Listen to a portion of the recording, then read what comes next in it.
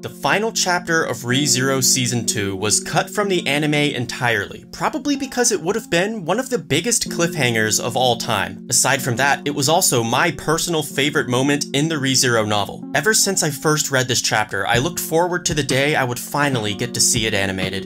And then it became cut content. But this chapter will always be special to me, so hopefully this video can serve to share some of that excitement with all of you.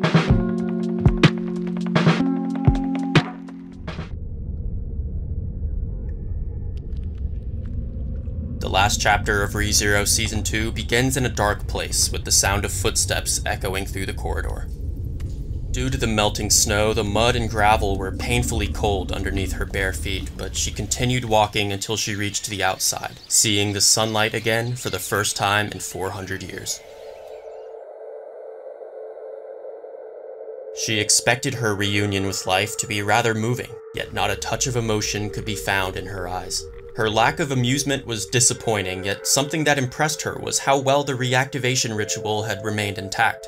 As she adjusts her eyes to the bright sun, she silently applauds herself for the convincing performance she delivered. As expected, her plan was successful. The fact that she's alive again was proof of that. The pink-haired woman appeared uncomfortable in her small body, but knew she would eventually grow accustomed to it. Adapting to things was never an issue for the thirst for knowledge incarnate. Because she was no longer Ryuzu Shima, she decides to call herself Omega, which means the end according to Subaru's memories from Earth. Omega's only regret was not being able to witness Emilia suffering during her third trial. Although she despised Emilia, Omega also appreciated her cooperation. If Emilia hadn't broken the barrier, Omega's half-elf body wouldn't be able to leave the sanctuary. So, for that, she was grateful, but thinking about Emilia made Omega's chest overflow with emotions, so she ignores them and ventures out through the forest while opening and closing her hands to make sure they're functioning properly. Reflecting back on the final events of the sanctuary, she notes that Beatrice has parted ways with the archive, Roswaal has lost his guiding light, and Garfield is still completely filled with anger inside. She looked forward to watching over them, from the sun and in the shadows.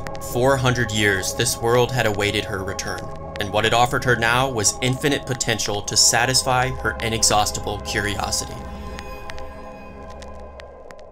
She picks a flower and pops it into her mouth, questioning why it would someday wither. Both flowers and memories alike would eventually grow faint, and Omega wondered if perhaps now she'd be able to someday understand. Why must love fade? Once again, the witch was unleashed upon the world.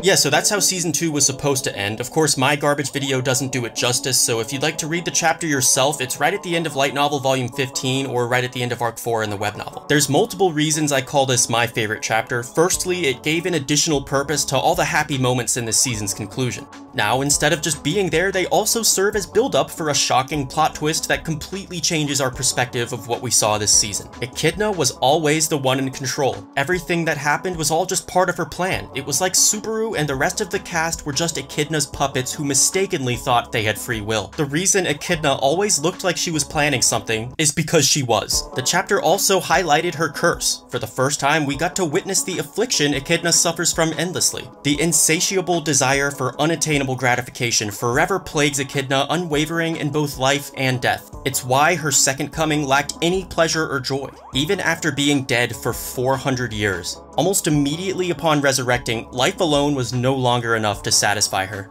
No matter what, she always needs more, and that's what makes her such a perfect example of greed personified. Why must love fade is my favorite quote from the novel because I think it describes Echidna flawlessly.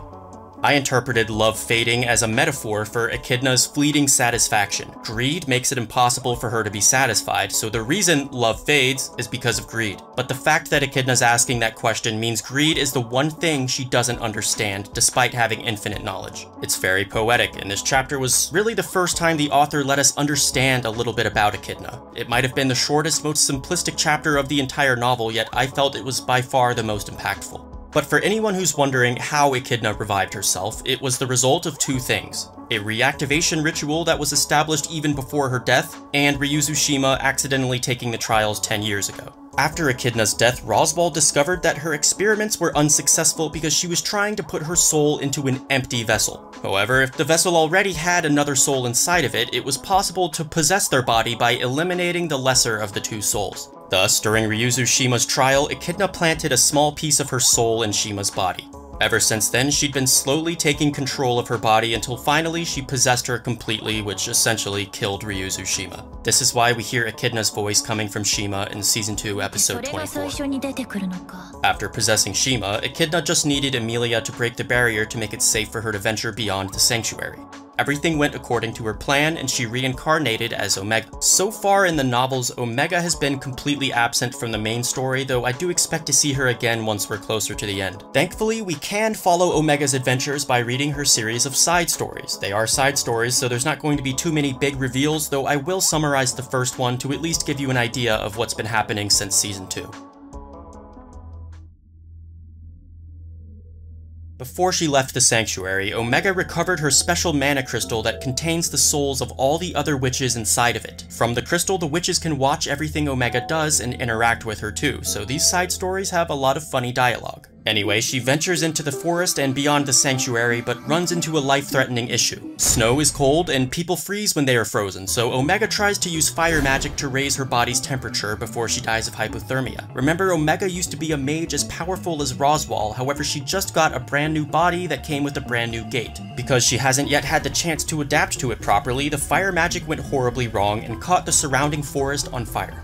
Now, instead of freezing to death, she's about to burn to death, and if she dies, then her master plan would all be for nothing. Plus, the other witches inside the crystal would die too, again, or something. Ryuzu's gate wasn't suitable for using water magic, so instead, Omega uses wind magic to redirect the flames elsewhere. This allows her to survive, but ends up spreading the fire even more.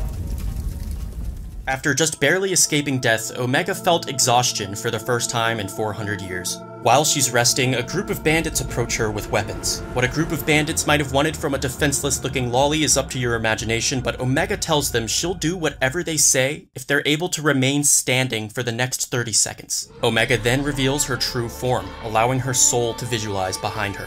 After seeing the face of the Witch of Greed, one by one the bandits drop to the ground, puking their guts out, slitting their own throats, and foaming at the mouths. There were 18 bandits in total, and not a single one survived. Omega loots their bodies, finds some new clothing to wear, and then continues her journey as if she didn't just murder 18 people and burn down an entire forest within just 10 minutes of being alive again. That was the first Omega side story, and I thought it did a great job showing how dangerous witches really are. Echidna quite literally just reincarnated, and already she's causing unprecedented amounts of destruction. The following stories aren't quite as eventful, but I'd still recommend reading them because Omega is best girl. I hope you guys enjoyed this video. I'm also hoping that Omega will get an OVA or something, but maybe I'm just in denial that my favorite chapter is never getting animated. Let me know what you guys think. Make sure you like the video if you haven't already. I'm out for now though. Keep talking about ReZero and stay hyped for Season 3. Peace out.